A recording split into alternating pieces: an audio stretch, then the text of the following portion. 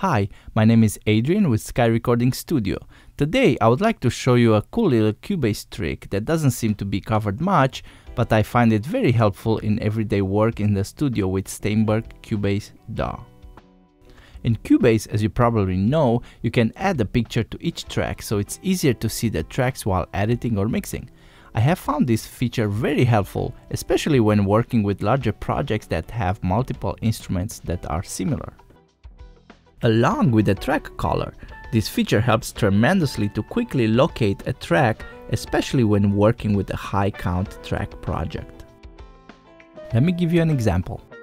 In this project we have multiple kick tracks, snare tracks, hi-hats, cymbals, basses, and so on. You can now instantly identify any track in your project by adding a picture to each track, making it much easier to edit and mix, especially for larger projects. Adding a color to each track can also help locate the tracks in a limited way. Usually the color will identify the type of tracks in a mix. In this case, I have the drums red, basses green, and guitars are blue. By double-clicking in a space above the fader, you can add a picture to a track. Unfortunately, there are only a limited number of monochrome pictures available that come with Cubase. However, there is a way to add your own. As you can see, I added custom pictures for each track in this project, and today I am going to show you exactly how to do the same to your own projects in Cubase. To edit the pictures, I'm using Adobe Photoshop, but the same can be accomplished with any picture editing software on either Mac or PC.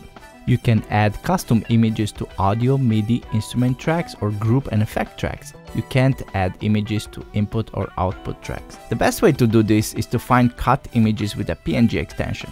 This is a PNG image that I found online. I like it because it shows the snare with the drumstick, giving it the impression of a snappy attack snare. This is what I was going for here. I edited this image size to be about 800 pixels wide and about 680 pixels tall, but the size is not standard.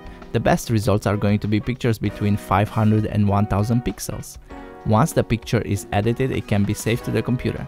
I made a special folder called Icons, where I save all my custom Cubase images. Let's name this one Snappy Snare.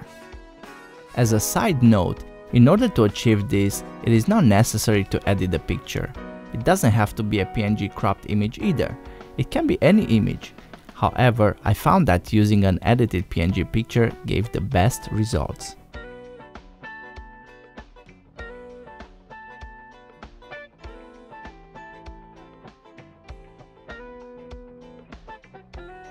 Once I have the picture saved in a preferred location, I will now import it into Cubase. Going back to the Cubase Mix window, double-click the image area above the track fader. This will open a window showing the Cubase standard monochrome icons. I will now select the User tab in the top left corner. A new window will appear showing all custom icons that I have previously imported. I will now click the Import button located in the top right corner. A new window will appear. I'm going to locate and select the Icons folder where I just saved the new picture. Once selected, I press the Open button at the right bottom corner, and here it is! At this point, just clicking OK in the bottom right corner will close the window. But before I do that, there are a few more options worth considering. In the right Preview tab, there is a larger view of the image. Under the image, there are a few options where the picture intensity, zoom, and rotation can be altered. Also, the track color can be changed here. Returning to the Mix window, the new track picture is here in all its splendor. Now, the picture shows the snappy snare, so when I need to adjust the snare, there will be a quick visual image to help me find the right track in a snap. This is all from me today. I hope this tutorial was helpful and easy to follow. If you would like me to do more tutorials like this, or if you have any other Cubase related question, please join my Cubase Home Studio group on Facebook.